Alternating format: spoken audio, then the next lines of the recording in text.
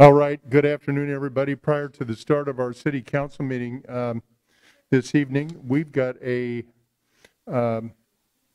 proclamation, and it's about kidney disease. And Colleen, I'm going to ask you to step up and maybe say a couple things, and then we'll read the proclamation. All right. My name is Colleen Hjort-Fredrickson. I am the Community Outreach Manager for the National Kidney Foundation serving Iowa and Nebraska. I'm also a very proud resident of Des Moines, and I'm thrilled to be here today. We are trying to shed light on the 1 in 3 who are at risk for kidney disease, as well as the 1 in 7 U.S. adults who are currently living with kidney disease, and only approximately 10% are aware. So we ask that you take a minute out of your day, go to minuteforyourkidneys.org, take a short quiz, and if you are at risk for kidney disease, we ask that you discuss that with your practitioner. Thanks so much. All right, Colleen, thank you. And quickly, let me read the proclamation. As Colleen said, whereas 1 in 3 Des Moines residents are at risk for kidney disease and 1 in 7 residents have kidney disease, with only 10% of those even knowing it. And whereas it is critical that the attention be brought to this often overlooked but increasingly common disease with major risk factors including diabetes, high blood pressure, a family history of kidney failure, and being over 60 years of age. And whereas early detection and treatment of kidney disease could result in fewer Des Moines residents requiring dialysis treatments or transplants. And whereas the National Kidney Disease Foundation serving Iowa represents Des Moines patients, transplant patients, or recipients, people affected by kidney disease and their family members. And whereas the month of March is National Kidney Month and March 1st, 2022 is National World Kidney Day. Now, therefore, I, the Mayor of the City of Des Moines, on behalf of our City Council and the residents of Des Moines, do hereby proclaim the month of March 2022 as Kidney Disease Awareness Month, and I call upon all of our residents of Des Moines to take care of their kidneys and get tested if you have and are at risk. So thank you so much, and we'll do a quick photo. All right. Thanks so much. Put this order. Me and my wife, we moved here last year from the Chicagoland area, and we volunteered for the kids.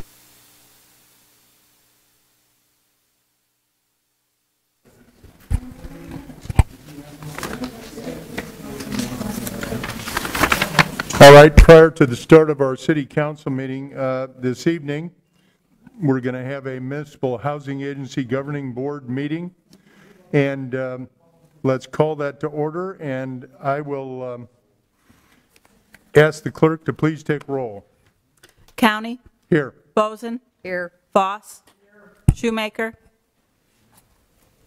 Westergaard. Here. Mandelbaum. Here. Gatto. Here. Your Honor, we have a quorum. All right, item 2 is approving the agenda as presented and or as amended. Could we have a motion? I'll move approval of the agenda. Second. Been moved and seconded. Any discussion? Note that Council Member Shoemaker is present. All in favor say aye. Aye. Any opposition? All right, item passes. Item 3 is setting the date of hearing on items regarding the budget for March 21st of 22. A is on the amendment to the annual budget for the current fiscal year ending June 30 of 2022, and B on the proposed budget for the fiscal year ending of June 30 of 2023.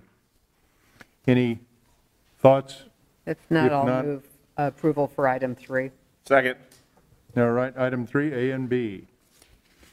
All right, I think we should go ahead and pull the commission or the board. Oh. County. Well, we'll go ahead and just Okay. vote. We got Thank it. you. It's up. Linda?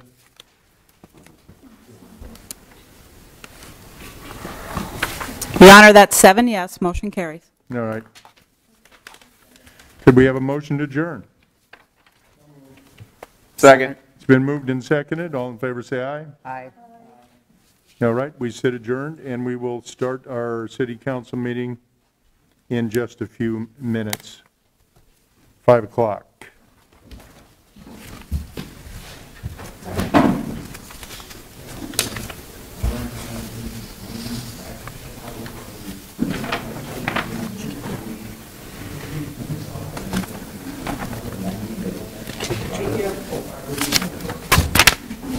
They give me so many pieces of paper. Yeah, I know. Bug me for a second. I'm no longer pulling 53, so we can just cross that off. Okay. Yeah, the last one. Thank you. Done, done, done.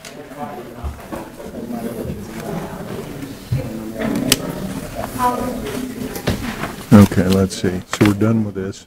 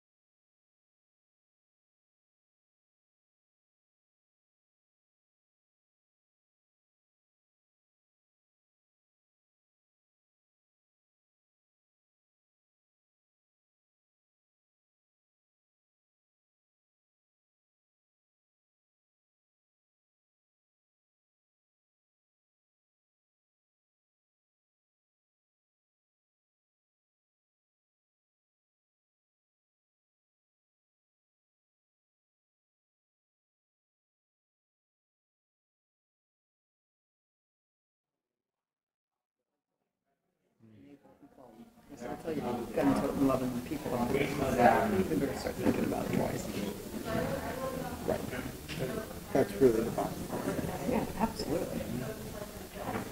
You guys, I'm going to go ahead and you start, I'll read the rules, and then I'm going to mention what I think we ought to do is recommend, and maybe somebody, Joe and I talked a little bit, but suspending our relationship with several folks, Okay.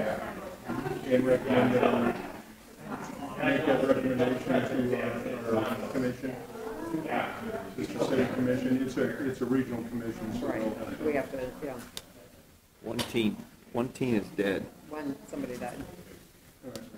We're not going to talk about that. But they commit, It'll be two.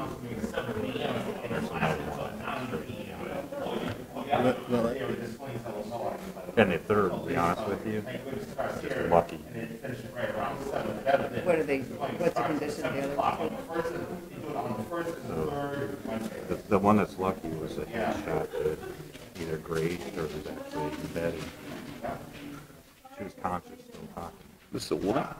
This is a girl? They're all teenagers. Are they all girls that died? No.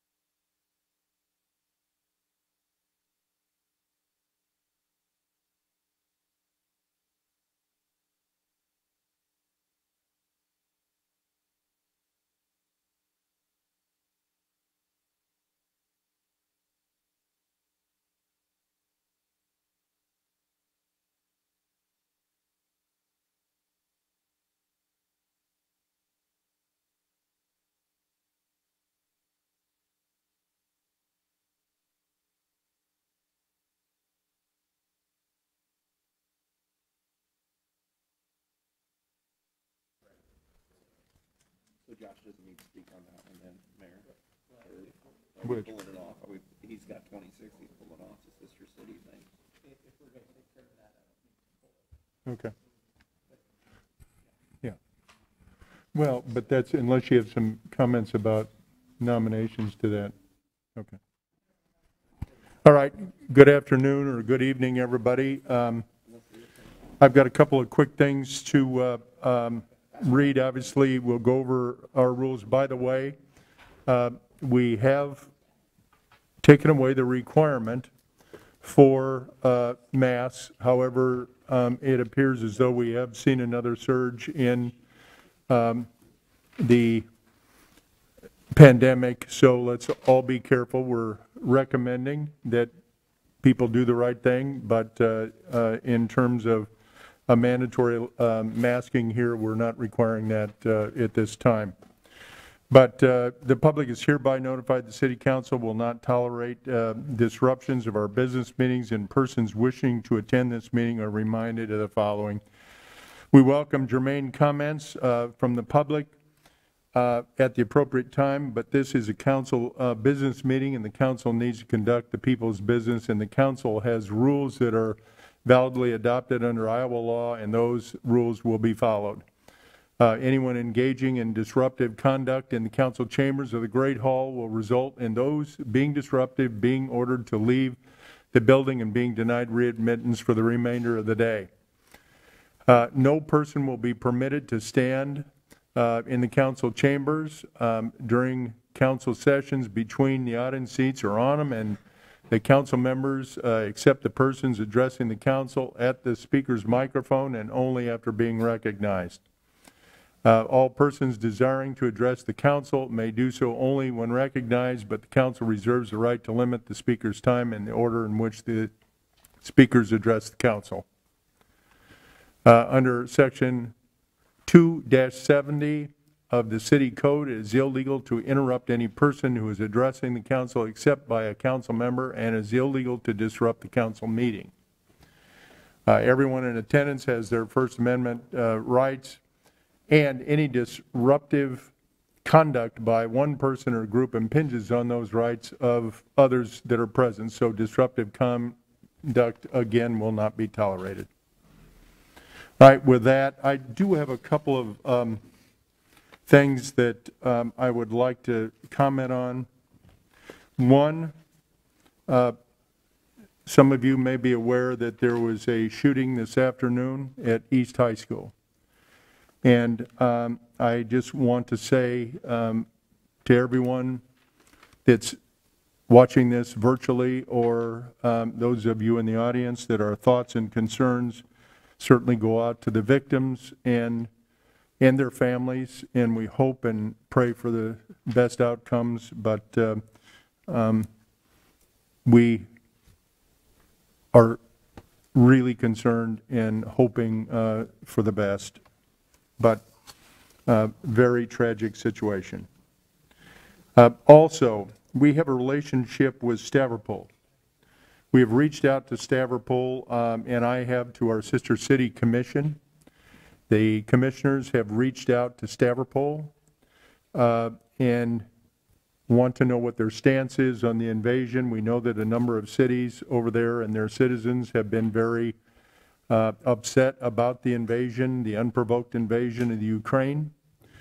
We have not heard back from Stavropol, and so I'm going to recommend to our council that we suspend our relationship with Stavropol immediately and make that recommendation to our sister city commission for essentially the unprovoked Russian invasion of Ukraine. Obviously, our relationship through the years has been with the citizens and the city of Stavropol, but until we can get a resolve as to where they stand on it, and obviously no one's going in or out of the Russian borders at this time, and we do not see how we can have a relationship as we have in the exchange of culture and education for citizens at this time. So I would make that recommendation if somebody would want to make a motion on that, Second. Mr. I'll move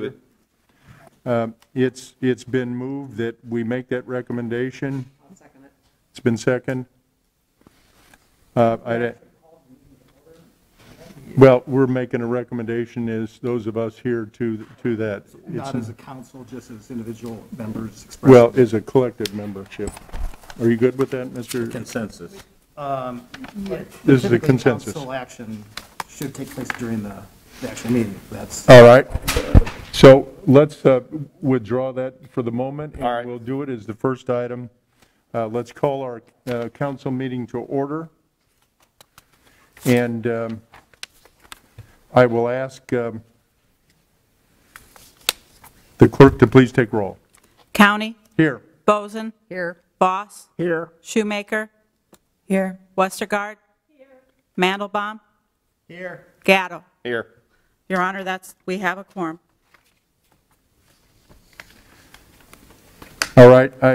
Quickly, are we good now? We could do this? Yeah, is in the membership, if they agree to go ahead, which sounds like. All right.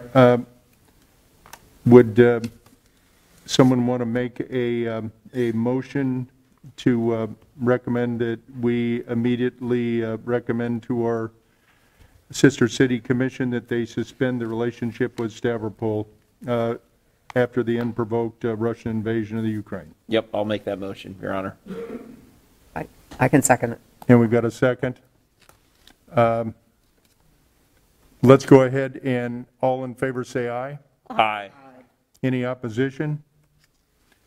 Hearing none, the item passes, and we will send that on to our sister city commission. Item 2 is approving the general agenda as presented and/or as amended. I will tell you,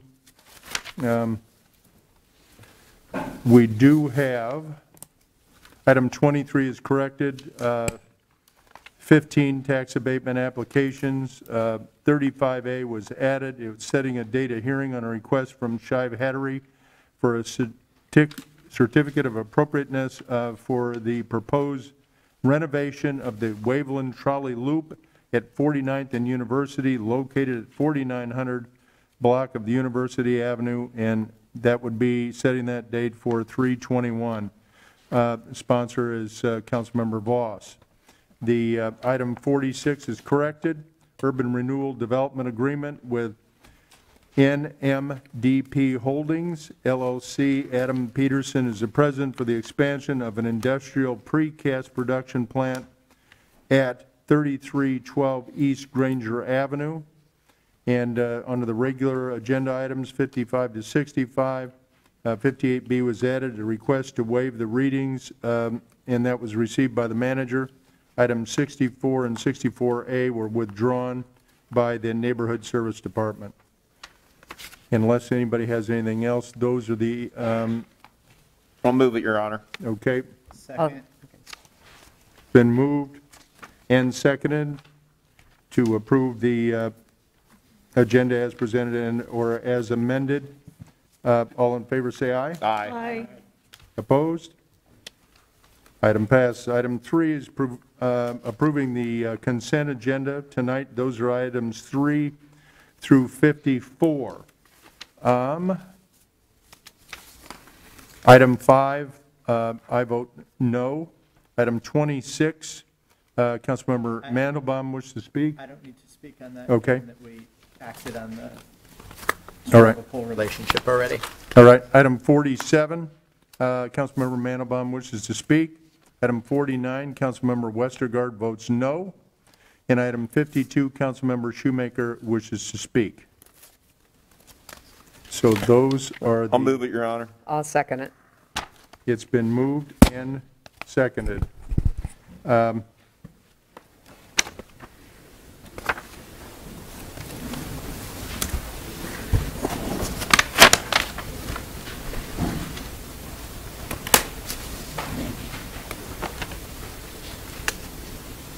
Your Honor, that's 7 yes, motion carries. All right. That's going to take us straight to the hearing items.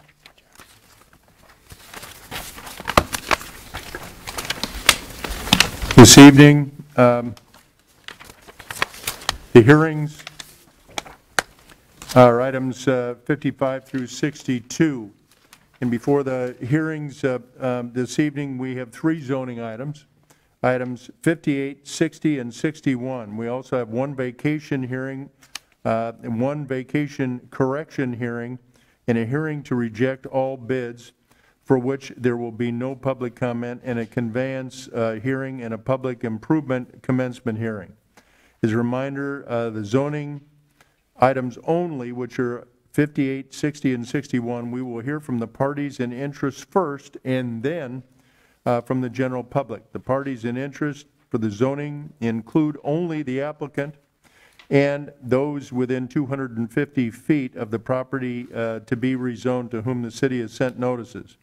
After all those parties in interest have commented, we will open it up to any member of the public for germane comments to add or to aid in recognizing the parties in interest to zoning items. I will ask everyone else not to step to the microphone unless they are the zoning applicant or, again, they live within that 250 feet and receive that notice. Anyone who approaches the mic before it is their time will be compared to that list, and if not on the list will be considered disruptive and will not be recognized for the meeting and will be required to leave the building. So please wait until I call on the general public for the zoning items, or you won't be called on the remainder of the evening, or and also be required to leave. All the parties in interest will have and have been called upon. The general public comment not to exceed 1 minute per person to a maximum of 7 minutes will be called upon for germane comment unless the hearing is ended sooner. For failure to make germane comments or public comments have ended. For all their hearings this evening, any person may make germane comments and not to exceed that 1 minute to a maximum of 5 minutes per hearing, unless the hearing is ended sooner, again, for failure to make germane comments or when the comments cease. For the items rejecting all bids, no public comment will be heard on those items. All right, let's get started with our hearings. Let's note that it is 5:09. First item is item 55. Is to correct the vacation of portions of Southeast 4th Street right-of-way located between vacated East Elm Street and East Martin Luther King Jr. Parkway for the Market District Redevelopment Project. A is the first consideration of the ordinance above, and we'll open it up now for any germane comments from the general public who would like to speak about this vacation. Seeing none, could we have a motion? Seeing none, I will move item 55 and 55A, and pursuant to Rule 42A, I'll move to waive the second and third reading. Second. All right, it's been moved and seconded. I'll ask everyone to please vote.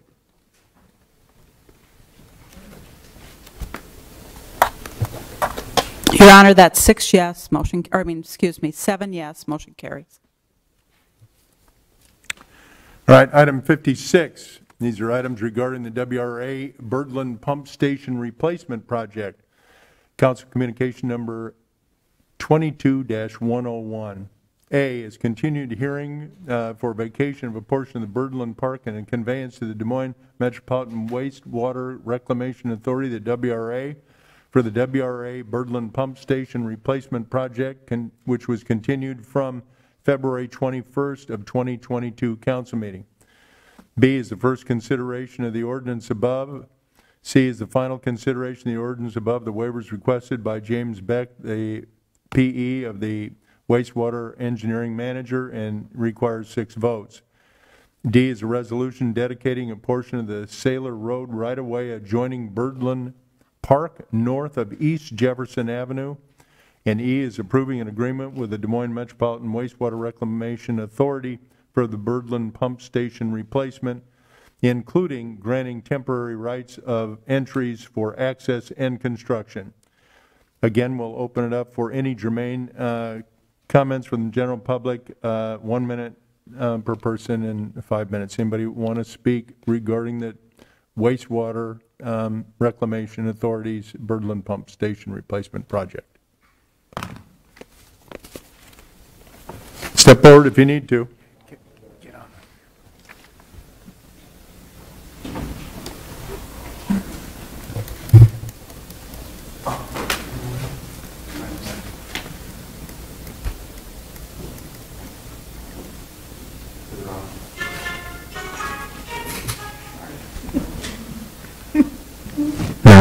Yep, you're on. Taylor Weber, Ward 3. So I think this, in general, project seems fine. One thing that's kind of in the details of the project that I didn't really see outlined is there's apparently something where there's a portion of the land for this project that is not documented and who officially owns it. So there's the potential, or essentially it says in there, that we will be using eminent domain in the future to rectify the legality of who owns what portion as it relates to this. Just concerning, again, eminent domain is not great. Like with 4 Mile Creek that happened in the fall, there's been lots of instances where this council uses that doesn't necessarily benefit the city. So I'd like to see us just, have a plan for what actually are we doing, opposed to just in the language saying we'll be doing this in the future. Say specifically like what needs rectified, like really clearly lay out what the plan is. Just because I've seen the city use eminent domain in the past. Seeing no other comments, Mr. Mayor, I would move items 56A, B, C, D, and E. I'll second it. All right, been moved and seconded.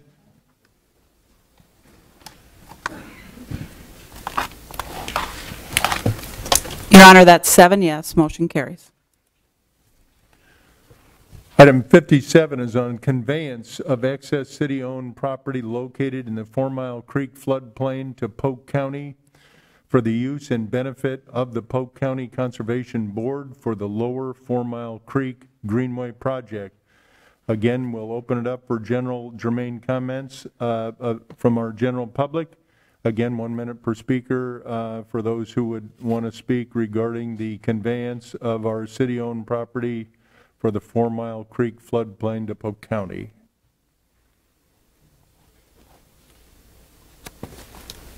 Seeing none? I would like to move item 57. I had some questions about this, just looking at the map. It was a bunch of like scattered properties, and so I was just kind of curious like what the reasoning was for that, just like a quick answer for that. If I could, Mayor. Go ahead, Mr. Manager. Yes, Scott Sanders, City Manager. It is likely because we've already conveyed quite a bit of the property, and so as the city's able to attain new property within those 4 Mile Creek phases, we would then, as a group, convey it to the conservation. Okay, so it's like in stages, essentially? Yes. Okay, thank you. I'll second it. All right, been moved and seconded. Ask everyone to vote. Your Honor, 7 yes, motion carries.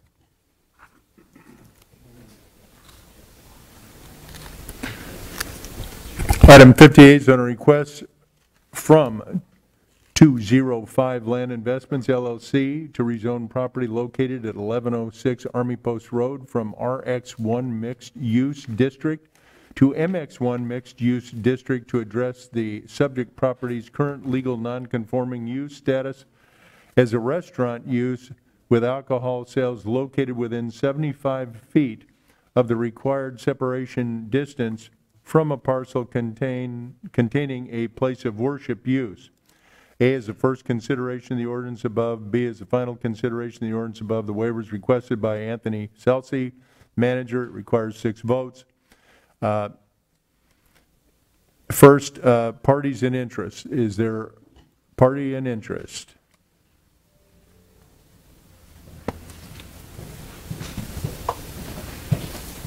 Thank you, Council. Thank you, Council. Will Reasoner with the Dickinson Law Firm for 205 Land Investments, LLC. We're seeking this zoning change to address an issue with the sale of alcohol at this restaurant. This restaurant has been, it's changed hands in terms of the operator, but the restaurant itself has been open for decades. It's been able to sell wine and spirits along with sales of food. This is not a bar, it's a restaurant that serves alcohol. There happens to be a church next door, and because that's not 75 feet away, there is a restriction on the ability to serve alcohol with the food.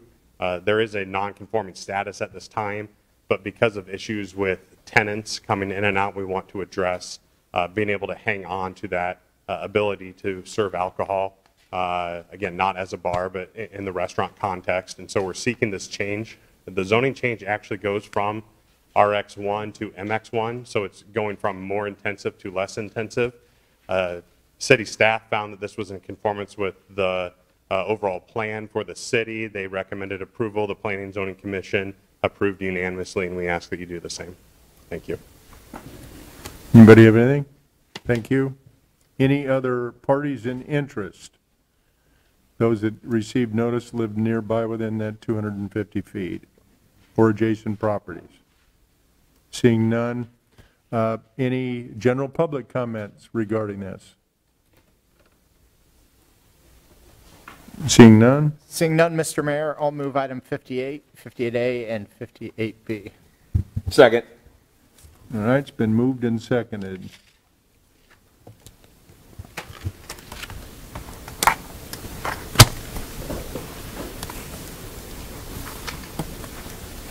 Do you wait a second there?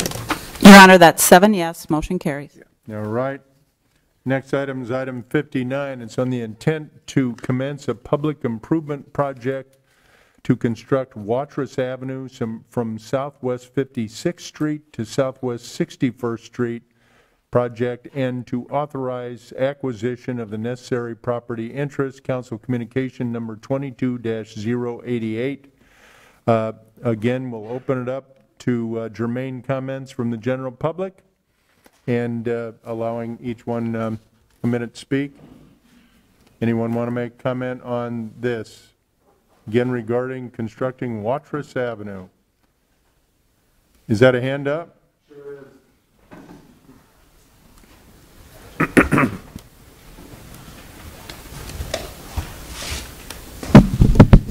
Taylor Weber, Ward 3.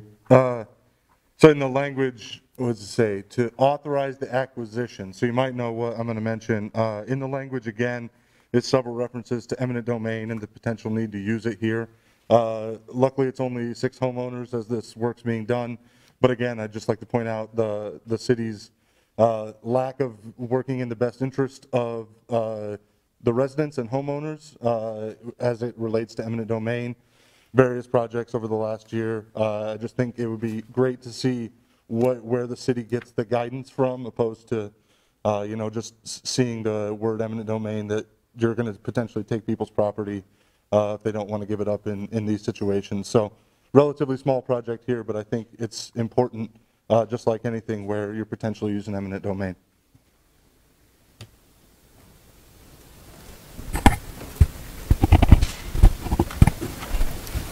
Seeing nothing further, I'll move item 59. I'll second it. 59's been moved and seconded.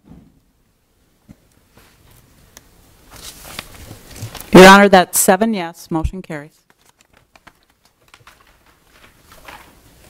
Item 60, it's on a request from ABC Partners LP for the approval of a proposed Second Amendment to the Airport Business Park Phase 2 PUD conceptual plan on property located at 7404 Southwest 37th Street in order to reconfigure lots within the PUD and reduce the requirement of a 10-foot bicycle path along Southwest 37th Street and Gannett Avenue to a 5-foot sidewalk, and to add the fabrication and production intensive use of fertilizer product assembly to allowed uses within the property.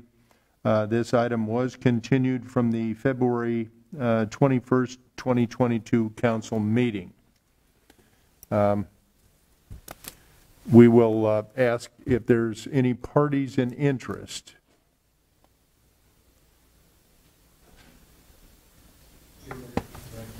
I think this one's on.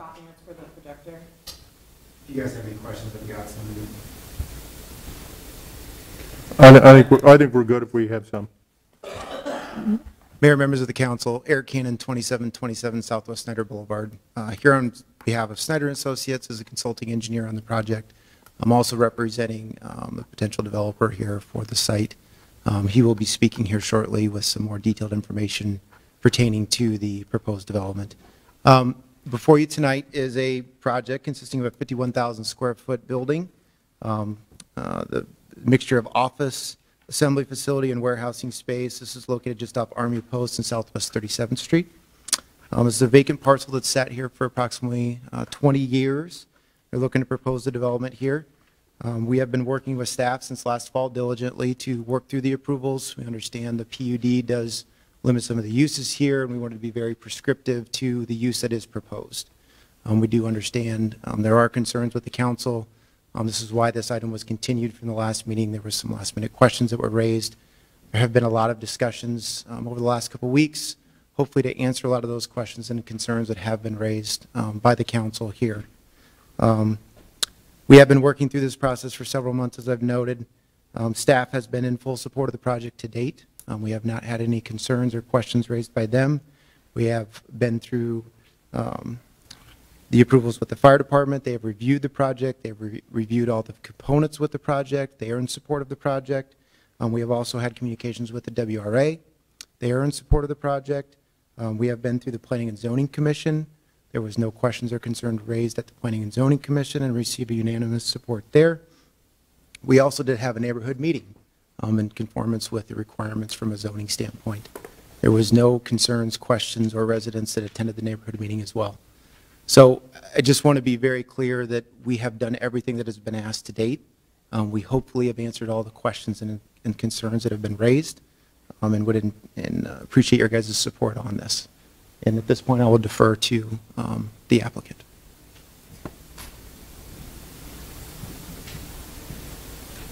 Hello. Thank you, Eric. Good afternoon to all members of the council. Everyone's here today. My name is Renato Fermento. Our address is 3219 99th Street in Urbandale.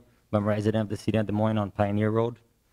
I'm the operations manager for Spraytech Fertilizers. As a Spraytech employee and a city of Des Moines resident for the last decade, I'm very excited about this project.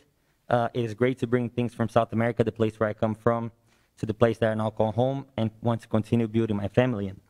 Many American companies make their way down to Brazil and Argentina due to tremendous agricultural potential, while a lot of South American companies go the other way around. Spraytech project began 25 years ago in Argentina. We have been in the U.S. since 2014.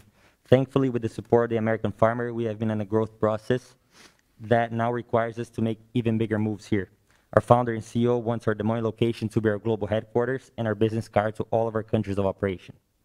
I'd like to share some more a little bit of our organization. Spraytech manufactures and markets foliar fertilizer products, specially formulated to avoid losses during the application, provide nutrition, plant health, and aid in the disease control for crops. Spraytech is a global company that operates in 8 different countries. In the U.S., we're currently distributing our products in 12 different states. Our mission is to promote positive development of agriculture through transparency, innovation, and integrity, and our vision is to be a valuable resource for producers, a leader in technology, and a top manufacturer of high-quality products. As we all know, agriculture is a huge part of the state of Iowa, but we're also aware that there are some products that can cause concerns. Spraytech products are 100% or are all 100% biodegradable, free of heavy metals, non-hazardous, and non-flammable. Comparing to our competition, we're using 5 to 10 times lower rates in our products. That means less storage space, less transportation, and smaller amount of products being actually applied into the crops. In addition, we're helping to reduce issues with pesticides such as the contamination of underground water, drift and volatility issues, and other environmental problems.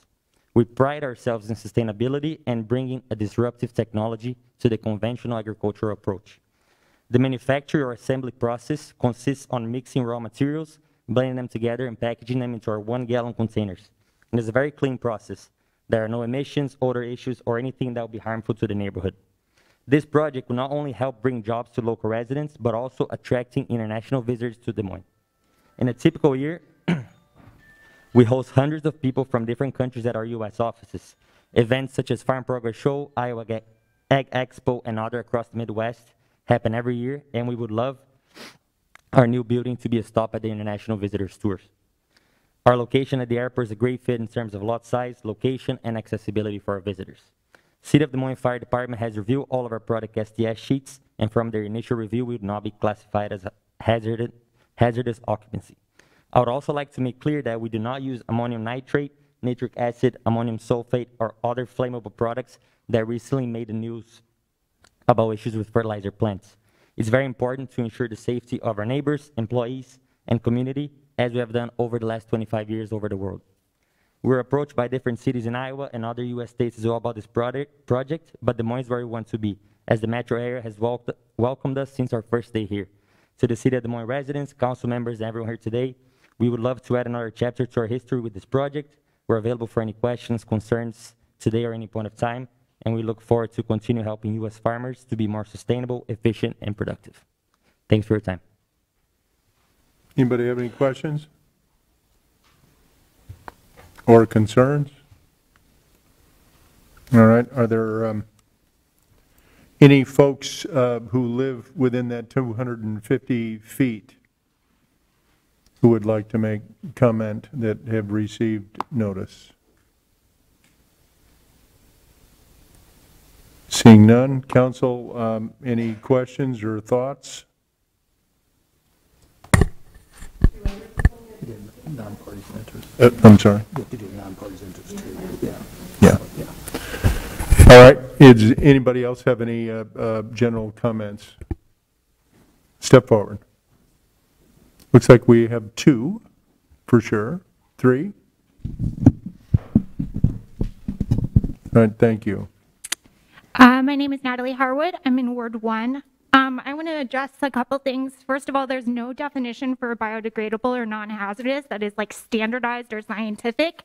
So they can say that their products are not those things, but that's just like demonstrably false. Like fertilizers are dangerous chemicals. They can end up leaching into the places that are surrounding it.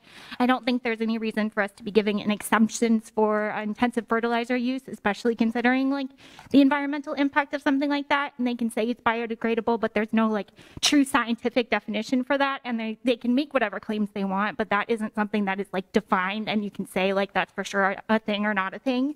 I don't think we should be making any exceptions for fertilizers. I think we should be focusing on native grasses. I don't think it's good for our communities or the environment. I don't think that we should also be waiving anything related to bicycle paths, especially because that is kind of an area of sprawl and there are some like employers around the area. So it'd be really nice if we could get the ability for more people to get out there using things besides their cars.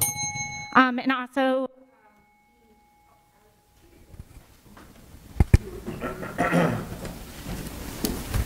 Hi, Carol Maher, Ward 3, zip code 50312. Just FYI, it was approved on the consent agenda for P&Z, so that's why there were no questions.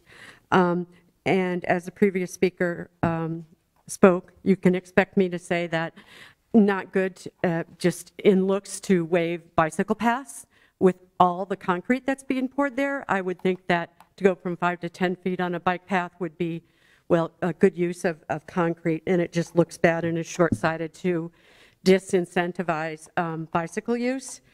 Also, you know, fertilizer is coming downstream from farmers. What makes our water undrinkable and just doesn't really sit right as an urbanite in this urban-rural battle. And I would have a question on if there are any public dollars going to this project, TIF, tax abatement, other, if that you would consider why we would be using that in this instance. Onan, 5039, Ward 3. Yeah, I want to point out that we were told that they've done everything that's been asked of them, but this item is about them not following requirements, so they have not done everything that's been asked of them. Blatantly, that's what the item is. More importantly, I don't like these exemptions. It's also weird that it's not just one, but it's two. They're asking for multiple things. Also, I'm not sure what they're talking about with there being no odor, because we were told by the city planning administrator that we need to take steps to, with this plan, the recommendations to take steps against those odors. So either the city planning administrator is off or something else is off here. Also needed to point out that Richard Elise, I don't know how to say his name, sorry, owner of ABC Partners LP that's looking for these exemptions, donated $1,000 to Frank County's campaign before. So I have concerns that this exemption might not be given really fair chance by the city and fair comparison to other people looking for exemptions. That's interesting. Taylor Weber, Ward 3. Yeah, echo a lot of the thoughts that are here, and also I'd like to thank the company for thinking about Des Moines as a location to come. I would echo the safety concerns. I guess a couple things I'll point out quick is there's no language in here that says they can't use the chemicals they said are dangerous. I believe them that they say the things that have caused issues in other communities like large explosions. It would be of concern if they were used, but there's no language in the rezoning that says they couldn't or someone else couldn't come in and do that after allowing the production of fertilizer. Also, big concern is with being fertilizer and everything in the news, the 250 feet for affected parties seems insanely small. If there was an explosion at a fertilizer factory, I would think it would go farther than 250 feet outside the property lines. So I think that'd be cool to think about how we're actually contacting residents. And then on the bike path, I'd echo that. I think you're going to say it's a bike path to nowhere, but still relevant.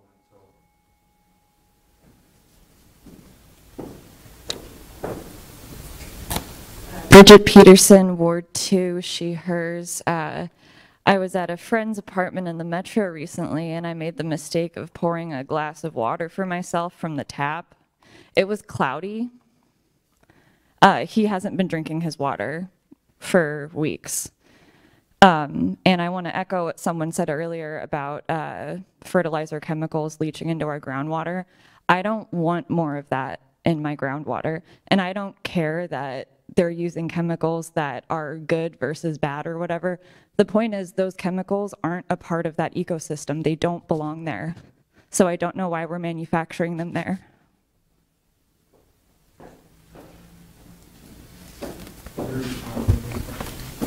Yes. Council? He gets a It rebuttal. looks like we're, Doesn't he get a rebuttal? what, say what? Doesn't he get a rebuttal? Doesn't the? If they can, but there may be some questions from council also. I don't have questions. If they want to speak more, that's fine. I don't object. I just wanted to provide some clarification on the bike path comment. There is a bike path along Army Post that will be extended as part of this project that currently is not there. So we'll be filling in that gap and completing that network.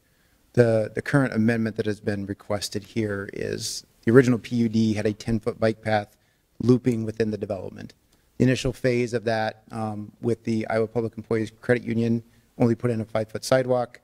We will be more or less completing or continuing that loop, so we're just modifying that down to a 5-foot sidewalk as well. So there will still be a 5-foot sidewalk interior to the site adjacent to the property that will be installed.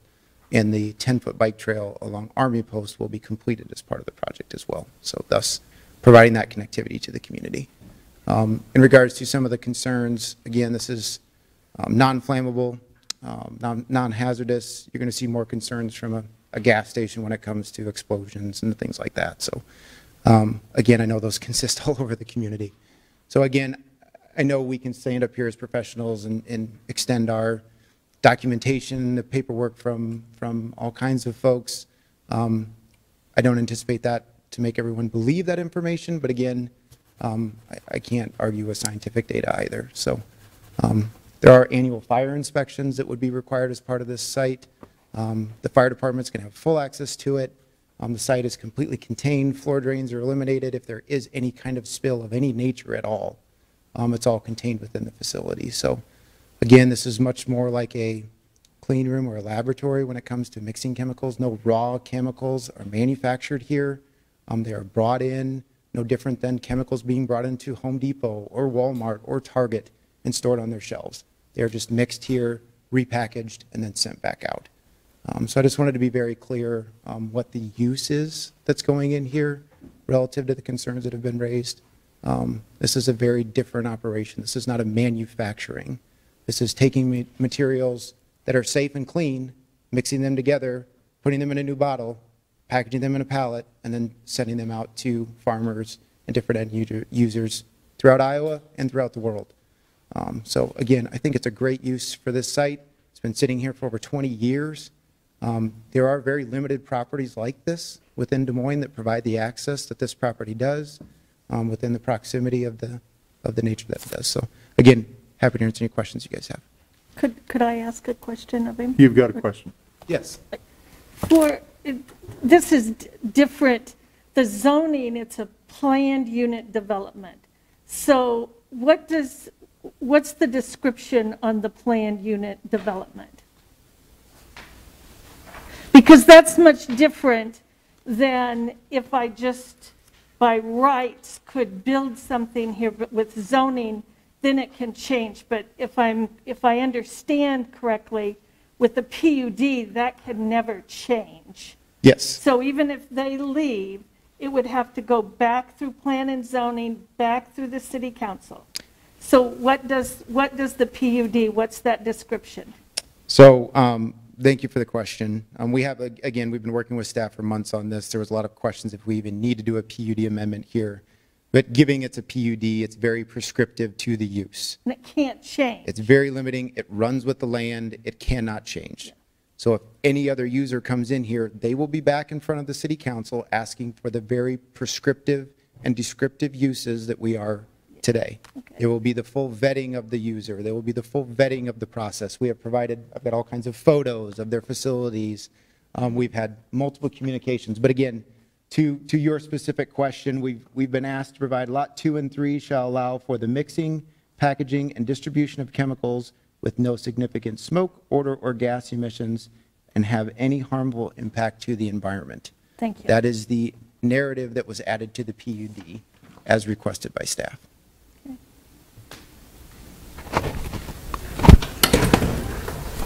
Any other questions? Were there properties in the southeast Des Moines Ag Park that were also considered?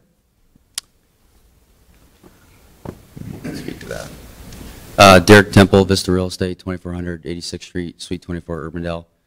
Yeah, we looked at several sites throughout the metro, not just Des Moines. What we found that was challenging was some of those sites that we found in other spots was larger sites that were more raw farm ground that needed developed.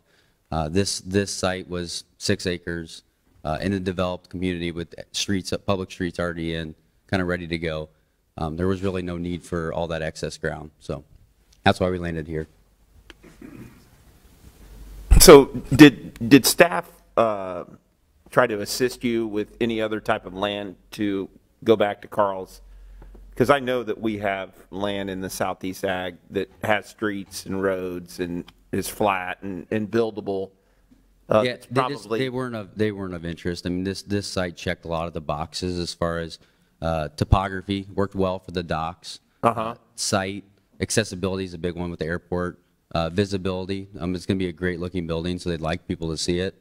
Those are kind of the main boxes that we were looking for. But did you look at any sites down in the Southeast Ag portion? That area was not kind of interest and didn't seem to be like it was going to check all the boxes that we need to check for this project. Okay. I've got a question for you. How do you receive your stuff that you're going to mix? I mean, do you get it? Is it trucked in, or do you need to be by the airport? You're going to fly it in? Yeah, currently we receive tons of reefer containers from South America with our product ready to go, and we just distribute it here.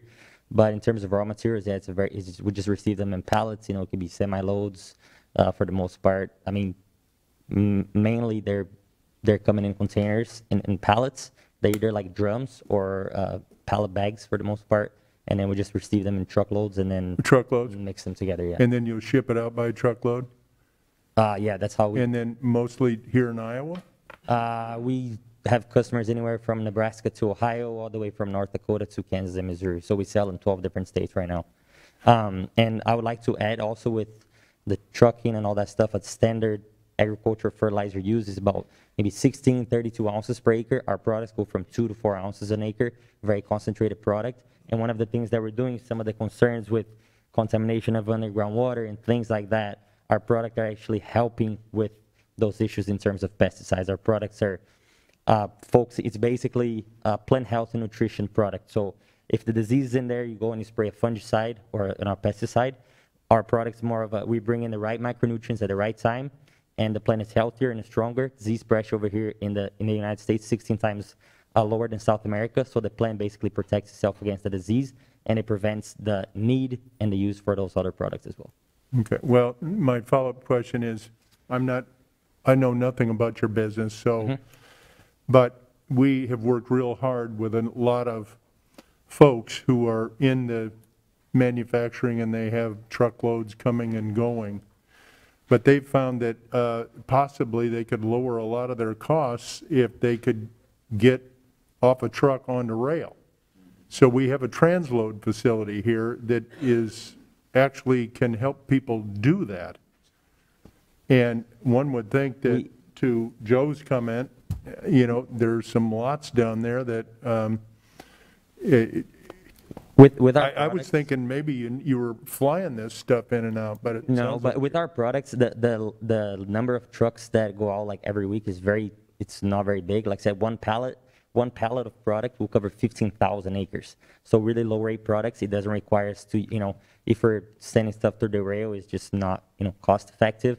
With, you know, one semi-load of product can cover a lot of acres. So the amount of trucks that we're sending out, that we're receiving product, and now we're shipping product every week is very, very limited. If you compare it, you know, next door with some of the business there next door, we're going to have very, very small amount of product going in and out compared to them because of our low rates, because of our very concentrated products. It does prompt me to one more question. Yep, go ahead.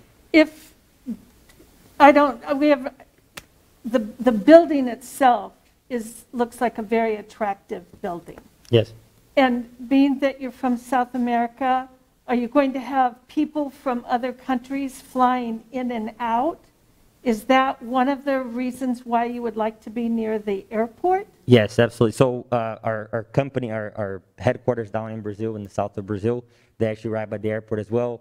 I know the owner really likes, you know, when people are coming in, and he's actually making the move here to Iowa as well. When people are coming in, you know, they can see the company. Like I said, we have those events every year. Farm Progress Show, Iowa Expo, and many different other ag events. And we want to bring, you know, before COVID, we were bringing hundreds of people every year from, you know, Brazil, Argentina, Paraguay, Bolivia, Ukraine, all these different countries to our facilities.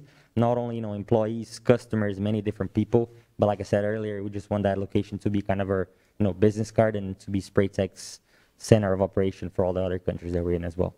Not in terms of manufacturing, but in terms of admin headquarters facility. Just a follow-up question, because I've kind of heard maybe a different scenario to that if you weren't approved for this site, that you would take this building and move it to Grimes. And to my knowledge, I don't believe Grimes has an airport there. I don't. That's what I've heard just recently. And so I guess if that's untrue, then I apologize. But that was one of the things that if this was denied tonight, that you wouldn't build in the city of Des Moines. We haven't had any. I personally, I've coordinated Spraytech. I'm representing Spraytech in this whole project. Okay. I haven't had any conversations with anyone from the city of Grimes about That's good to hear. About this project. And like I said, Des Moines is where we want to be. We've been in Urbandale for 8 years, but you know, we want to be in the city of Des Moines. We looked at other places, and like I said, I've been leading this project, obviously with the help of many other people in our organization as well. But I haven't had any conversations with anyone in the city of Grimes and other cities. Earlier on, we were approached by other cities. You know, we were talking about expanding manufacturing, but since we started the process, last year, many months ago, we've only been talking and interested with the city of Des Moines, and we hope we can make that happen. Okay. You said you were leading this project? For Spraytech, yes. Okay. I was just wondering, like, in the real estate division, if you guys had any conversations regarding Joe's question. As far as going to Grimes, there wasn't any real estate conversations like that? I mean, when they initially started looking, I mean, we kind of looked at the whole scope of things, and we had a checklist of things that we were kind of looking for, and kind of settled on 3-4 sites, and then this is where we kind of focused our attention once we got down to it. Okay, thank you. I should also add, sorry, any properties that we looked at in the past or anything, Derek and I, we work, quite often together, so he definitely wouldn't have done anything with our blessings, so this is, like I said, City of Des Moines is where we want to be, and we hope we can make that happen. Thank you for clarifying. Thank you. Any other thoughts or questions?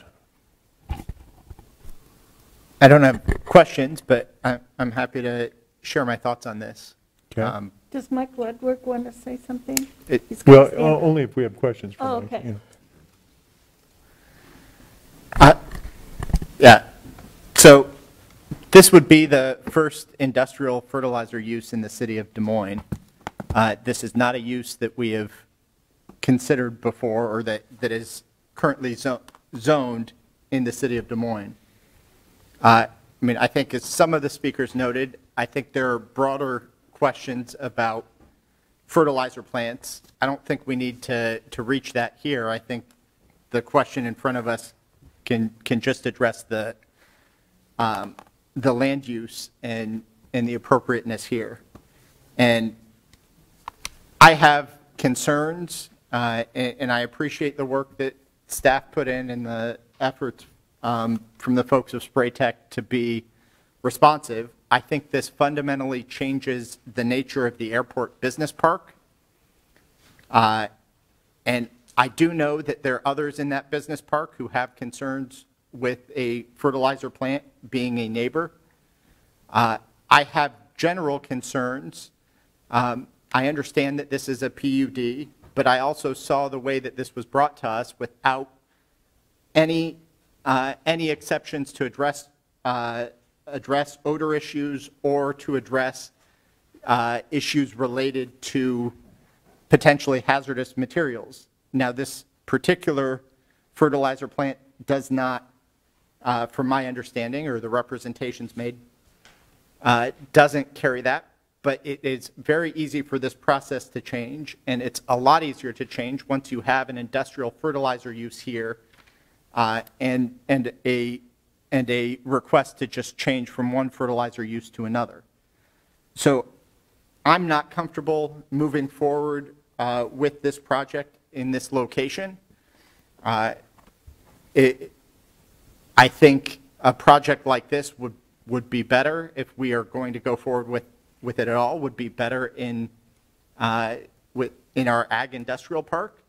And that's a conversation that we can have if there is interest in the future. But with that, I'm going to move to deny this amendment. Second.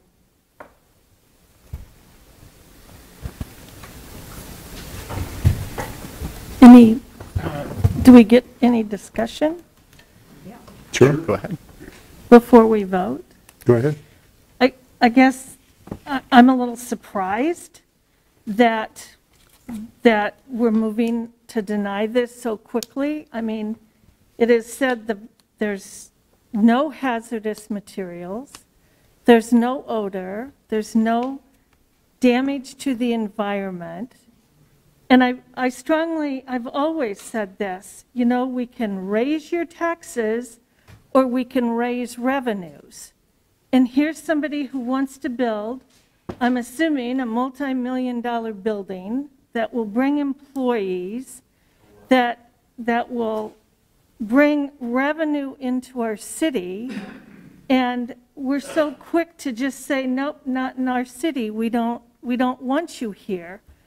And I find that disappointing. I find it disappointing that we continue to push people out of our city that are bringing in revenues. I mean, Plan and Zoning approved it. City staff has approved it. I mean, city staff has said it's good for our city to have these folks here. I'm just continue to be dismayed that we want to raise taxes, but we don't want to raise revenues.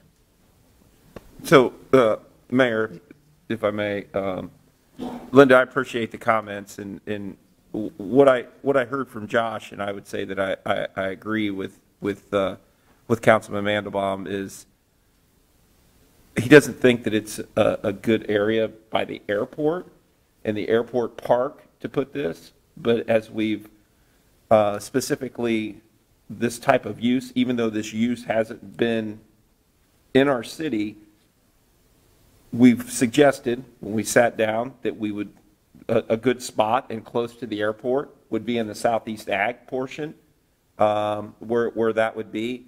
We did get emails from other businesses in the airport park today saying that they were not in favor of that being there.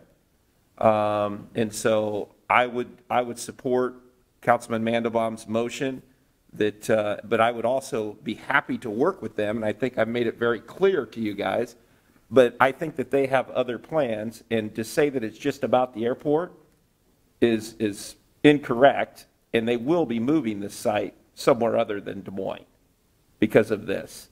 And to me, that really frustrates me, because we're offering up another sites that we can work with them, and their reasoning was it needs to be by the airport, but now when they pick their building up and they move it 30 miles away from the airport, that's not the reason that they want to build it. And so I think we all need to open our eyes and realize what's happening here, and I won't support that, nor will I be leveraged by anyone like that. But I'm happy to work with them and be able to figure out somewhat of a package that they would be able to relocate in a spot where it would be much better than near the airport. Tony? I just want to go along with what Councilman Gatto and Mandelbaum said. Great project. Would love to see it in Des Moines, but not in that spot. I think we're redeveloping that whole ag area down on the southeast side for, I believe, items or companies like this. I think they offer a unique opportunity if they do use less. You know, some of the things we've talked about, less fertilizer for the crops and everything, it would be great. But I think it's more suited for that area. We're building a road right through the southeast connector to enhance the area. It's convenient for the airport. It's convenient for traffic to interstates. So for me, to Councilman Gatto's point, I think there are better areas suited for, and exactly this type of item is what we were wanting in the Southeast Ag. Because we have heard today from other people in the airport industrial area that I don't know how much notice they've got, but we're starting to hear from them now that they have concerns. I wonder how come they didn't attend the neighborhood meeting? Well, I think a lot of times you get, it's a corporation, they get a flyer or they get the mailing, and I don't know if they understand exactly what was being asked of them. So I would be supporting Councilman Mandelbaum. Okay, any other comments?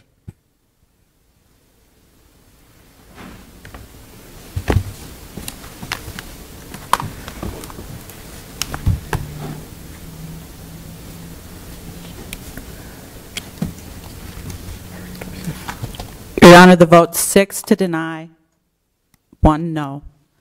The motion carries.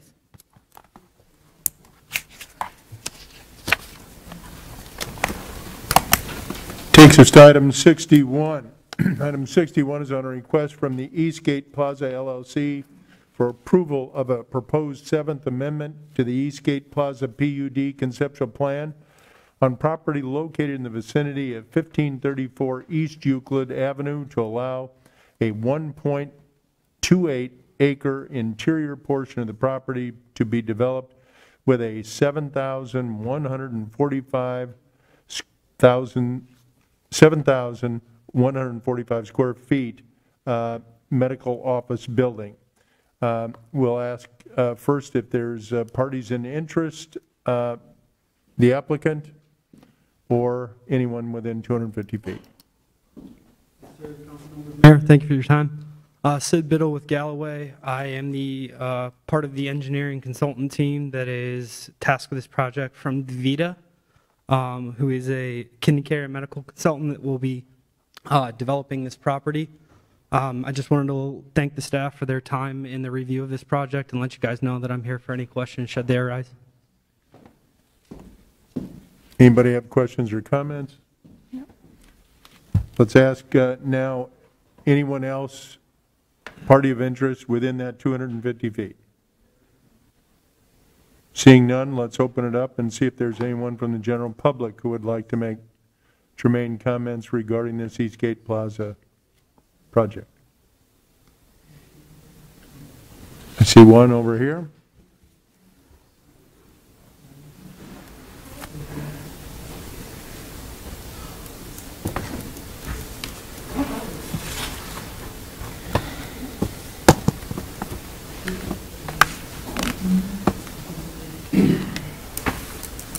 My name is Jolene Prescott. I live at 301 3rd Street in Des Moines, and I live up in Highland Park.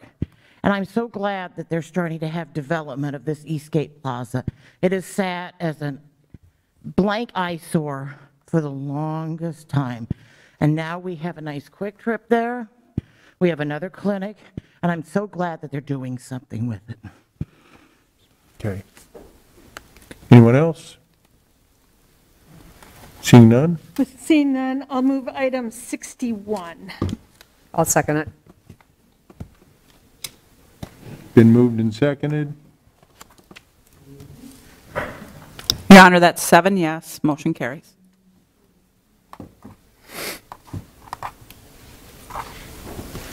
Item 62 on the Des Moines levy alterations, Phase C, to reject all bids on the Des Moines levy alterations, Phase C, and to close the hearing on the plan specifications, form of contract documents, and the engineer's estimate, Council Communication number 22-092.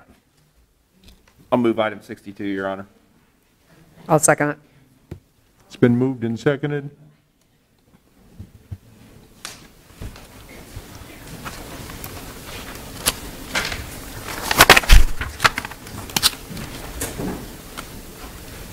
Josh?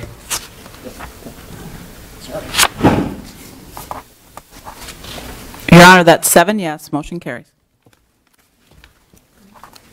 Note it's 5:59, and that ends the hearings, takes us back to consent and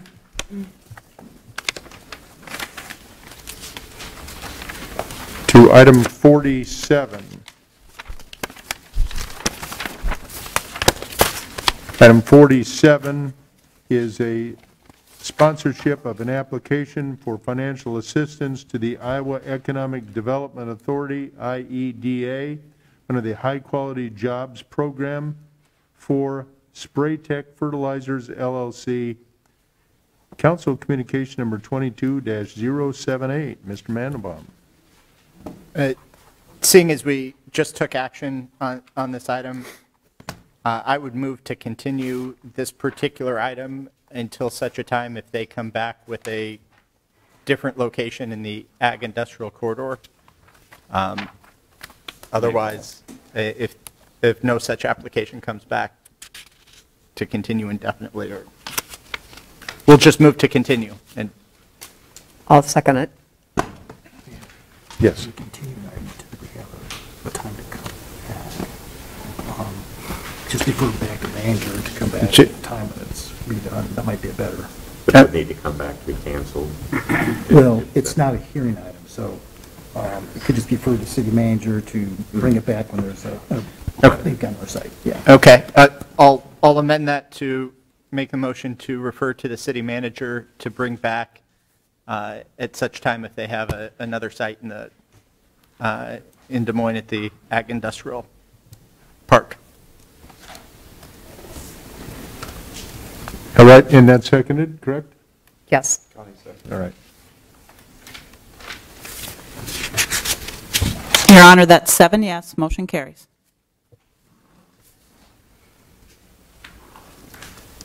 All right, takes us to item 52.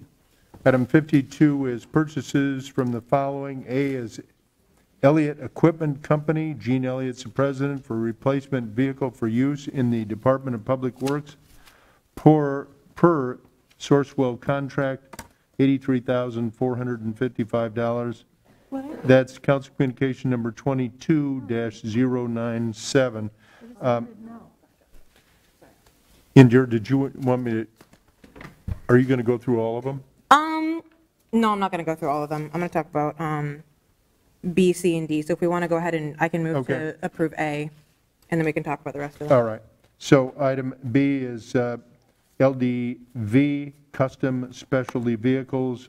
Kurt Petrie is president for the replacement vehicle for the use of the public safety per HGAC by contract, $209,153. Council Communication number 22-098. C is Stivers Ford.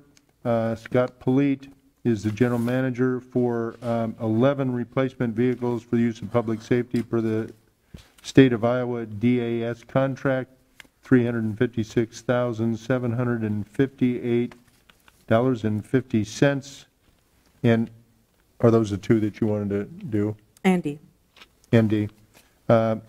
D is Keltec, Inc., a division of Racer Holdings, Inc.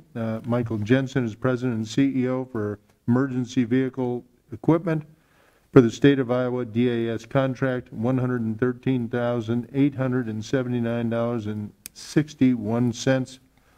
Again, Council Communication number 22-094. Indira. I wanted to pull, do you want me to make a motion to pass A first before we Yeah, talk about it? if you'd like to. Okay, yeah, I move to pass or approve 52A. Okay. Second. All right. Been moved and seconded to pass item 57A. 52A. 52A, I'm sorry. Yeah. Josh? Your Honor, that's 7 yes, motion carries. All right, let's move on to B. Okay, I can talk about B, C, and D all together. This is spending, B specifically is spending $200,000 on a custom specialty vehicle, essentially a mobile command unit. It's going to be like an RV style vehicle used for the bomb squad, is the information that we got, for like on-site communications. This isn't something that I think we should be spending on. Information that we got as well said that we have 3 additional mobile command vehicles that operate similarly but for different teams and their needs. It seems like Metro Star crime scene investigation and traffic investigators all have one of these. I don't know that we need a 4th one just for a specific use, that isn't going to be in use all the time. So it would be mostly sitting around when we have 3 others that are also not going to be in use all the time. But additionally, I just don't think that it's a responsible purchase. I don't think it's necessary. We've seen vehicles like these posted up outside council meetings. We've seen vehicles like these posted up outside of protests. And so we know how they're used against the public. So I can't approve of spending on this. On C and D, the new police vehicles, and then on D, the equipment for police vehicles. I also don't approve of these purchases. I think that we have the Des Moines police fleet is already too big. I think we should be focusing on reducing that. And so I would not approve the purchase of additional vehicles. I think we need to relook at this, and that's a conversation I'm willing to continue having. I'm not going to make a motion because nobody's going to second it. I'll move 52, B, C, and D. Oh, sorry, I'll one more second thing. it.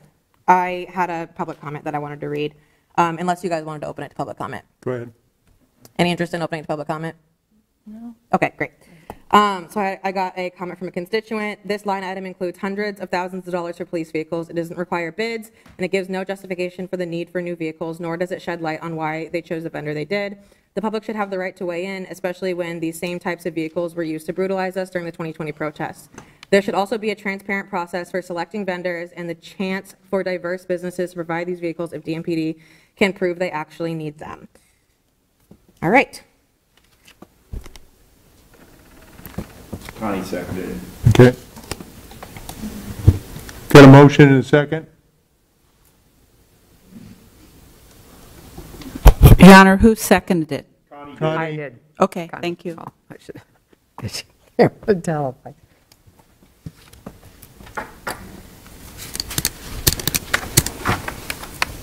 Your Honor, that's 6 yes, 1 no, motion carries. My screen always broken. My screen's always broken. All right, let's see. All right, that takes us now on ordinance first consideration, item 63. This is amending Chapter 114 of the Municipal Code regarding traffic regulation changes as follows. A is a code modification to modify parking restrictions on East Douglas Avenue from East 42nd Street to Northeast 56th Street due to the East Douglas Avenue reconstruction project. Council Communication number 22-068. See none, I would move item 63. And I'll second it. 63 and 63A. Very good. Been moved and seconded.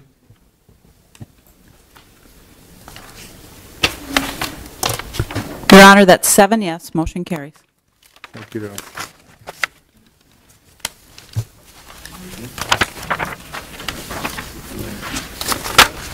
All right. This evening, we've got a number of speakers, and for those persons wishing to speak this evening under the public speaking item on the agenda, we will only call on those who have registered to speak. All speakers must comply with the rules regarding their names and address, or they will not be recognized to speak. Each of the 9 speakers this evening will receive up to 2 minutes to make their comments. Please keep your own time, because at the end of the 2 minutes, the clerk will announce time and the speaker's mic will be closed, and we will move immediately to the next speaker. We want to hear from all of the residents who've registered, and we encourage the residents to be respectful of others' viewpoints that may be different from their own. While you may disagree with someone's viewpoint, I want to remind everyone that the council's rules provide that any comments that are slanderous will result in the speaker being barred from further comment. As a presiding officer, I will determine whether the comments are slanderous or not. Fair warning, arguing with the presiding officer about the determinations on this matter are not permitted, and doing so will be considered disruptive and result in the speaker being barred from further comments and being required to leave. Let's go ahead and move on our communications from our citizens. Our first speaker this evening is Natalie Harwood. My name's Natalie Harwood. I live in Ward 1. This June, the franchise agreement between Mid-American Energy and the City of Des Moines is set to expire. I want to urge the council to let this agreement expire. We can use it as leverage to improve the lives of our citizens. Letting the agreement expire doesn't halt energy to our community. Minneapolis has done just this to no ill effect. What it does allow is for more public control over the utility.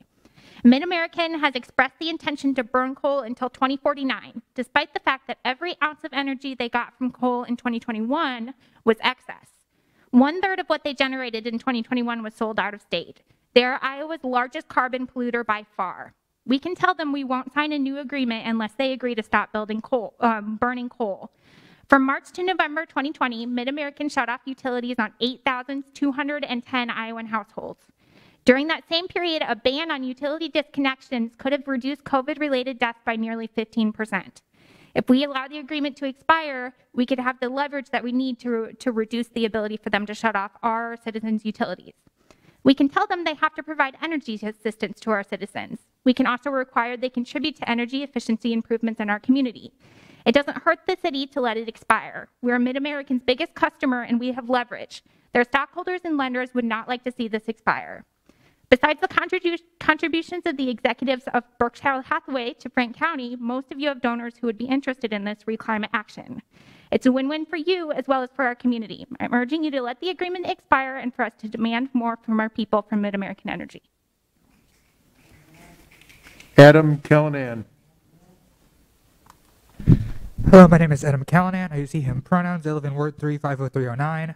I want to talk about virtual meetings. With dropping the mask mandate in public buildings, we need virtual hybrid meetings now. We know and the city knows that many people are unable to attend these meetings for health reasons or other reasons. And without a mask mandate, that just gets worse.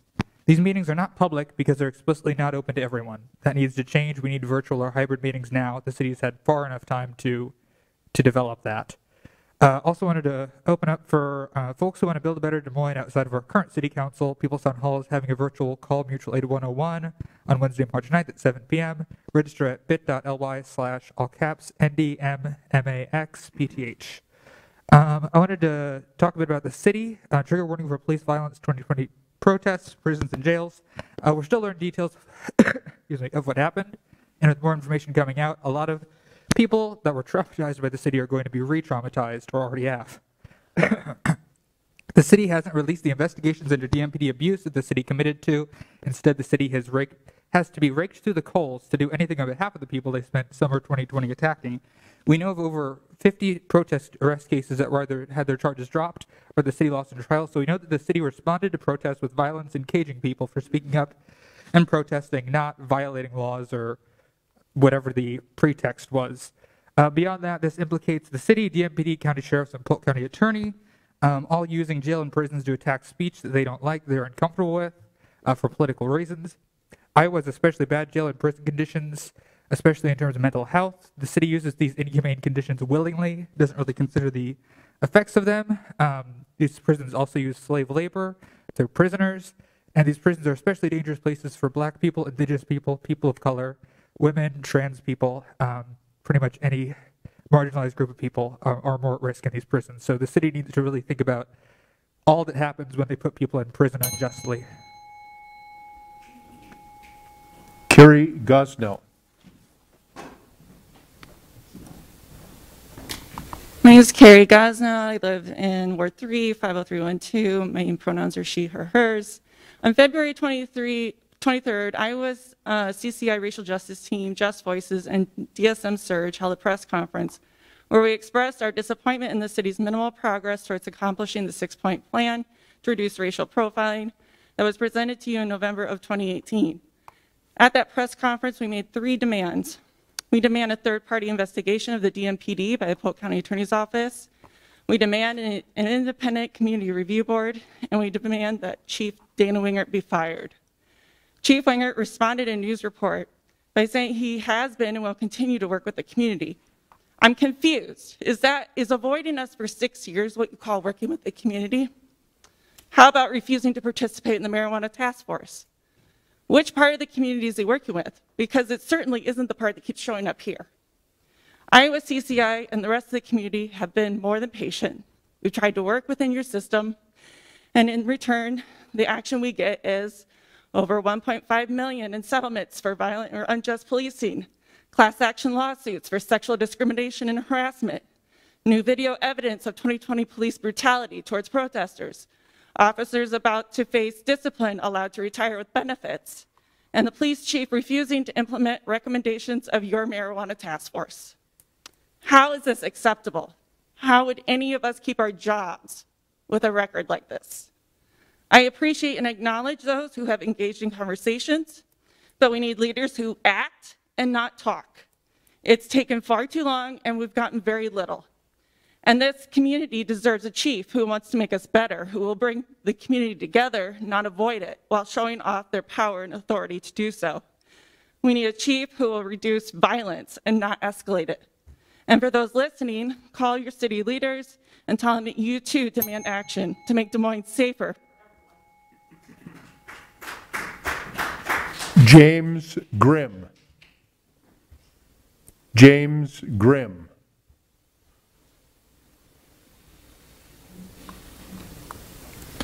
Al Steinsaw.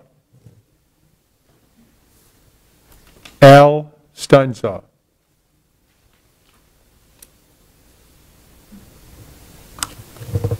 Taylor Weber.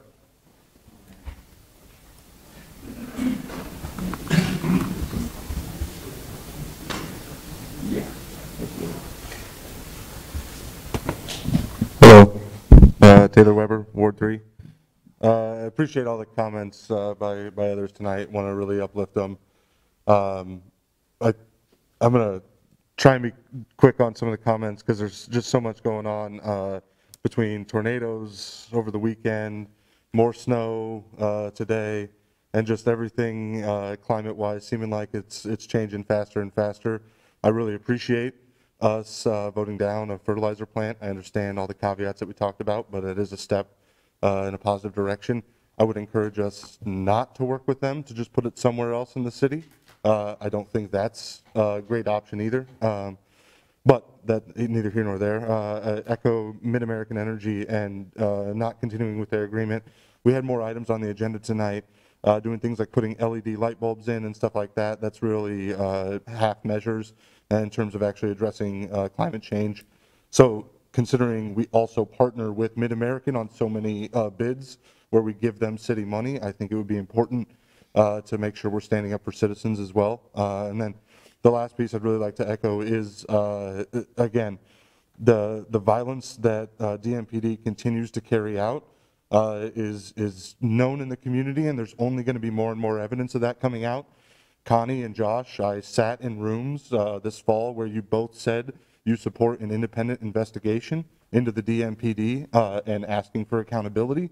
I have not heard any action from either one of you in terms of what concretely are you going to do to make that followed through. I don't know if you want to chat tonight. I'm available. I got some time.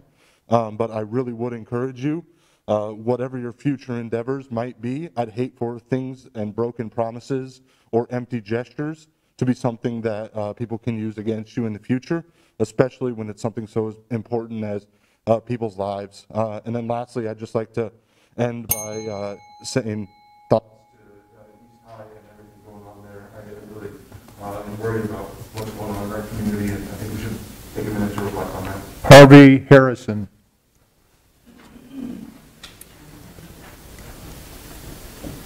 Good afternoon. My name is Harvey Harrison. I live at 680 Harwood Drive in Des Moines. I'm a member of the CCI Racial Justice Team and a founder of Just Voices Iowa.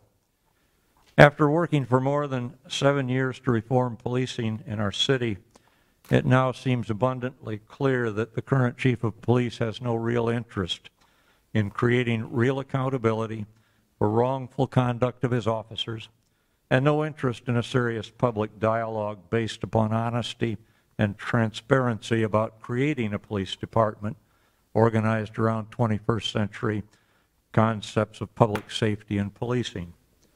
So the question directed to you is, what more do you need from us before you act decisively? The most recent disclosures about sexual harassment of female officers, the assault of Andrea Sahori and others during the 2020 protests, the filing of bogus criminal charges by police in 2020 should have been enough, as well as the amounts of money spent on settlements. Perhaps the release by Just Voices of the video showing Police Captain Kirk Bagby and 2 other officers knocking down a young man on the streets of Des Moines and taking his cell phone will be finally enough. If what you currently know is not enough, what will it take? Is it really going to take the death of another black man to move you to decisive action? In Harry Truman's words, the buck of responsibility is supposed to stop on Dana Wingert's desk. He's utterly failed to exercise his responsibilities in this regard. That means the buck is now on your desks. It is time for you to exercise your responsibilities and fire Police Chief Dana Wingert.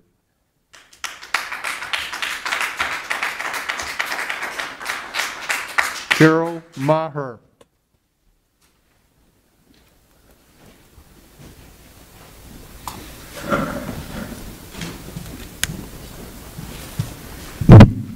Hello, Carol Maher, Ward 3, zip code 50312. Mayor, County, and City Council members. By now, you've all figured out that I'm a PETA, a real pain in the arse. But I also hope that you realize I'm willing to do the homework and research, sit through day-long meetings to understand how the city works and how it's put together, so I can present informed and reasonable points of view. Today, I would like to recognize the many city staff members, the worker bees, who have so kindly, generously, and patiently provided information on their departments, jobs, and projects. And while I recognize that I am a PETA to them as well, whenever I introduce myself, I tell them that I'm going to be their favorite pain in the arse. These folks are simply the best. And while only pay raises for DMPD were discussed at the budget workshop due to their contract, I urge you to consider hefty pay raises and maybe one-time bonuses, see ARPA funds for that, to retain these valuable city staff. In this tight labor market, retaining these folks is key, as hiring new would be expensive and loss of institutional knowledge would be great. So here's my list. Colby Fangman, Jeff Wiggins, who is my soulmate in biking, Chris Kuhl, Jason Van Essen, Bert Drost, Sonny Sengaphone, Joe Brandstatter, John Davis, Matt Webb, Sarah Thies, all 911 dispatchers, Al Setka, Peter Zemansky, and Devin Perry. And several department heads have also tolerated me as well.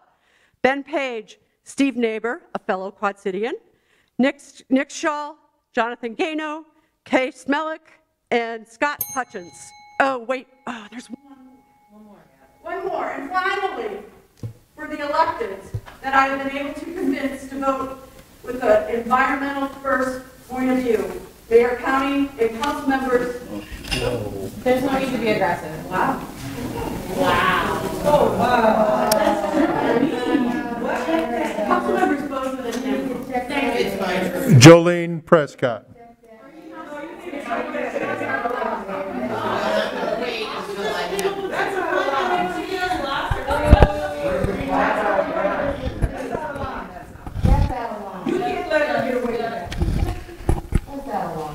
Her time was up.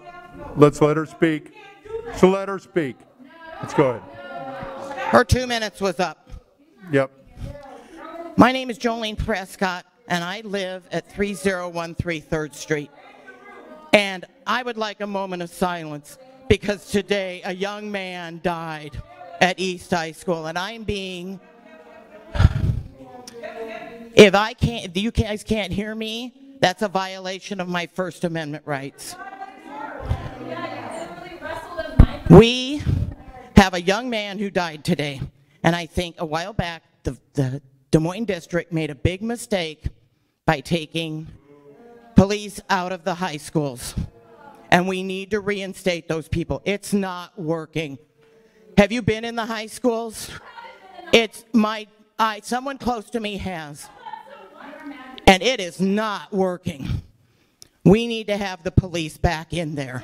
And I will have, and I'm going to go speak to them too, because it's time to put the police back in there. They need to be in there. Oh, you're the loser, honey. It was not right. It wasn't right. You're out of line. You need to stop it now. I'll make. Hey, listen. That's ridiculous. I will make a motion. Her time was up. Her time was up. It's a double standard. No, it's not. I will make a motion to receive and file 65A through I. We have a motion. We have a motion to receive and file. Second. People were disrespectful and you did it. All in favor, say aye. That you never let us. Someone needed to do that. All right. Never let us. Item passes.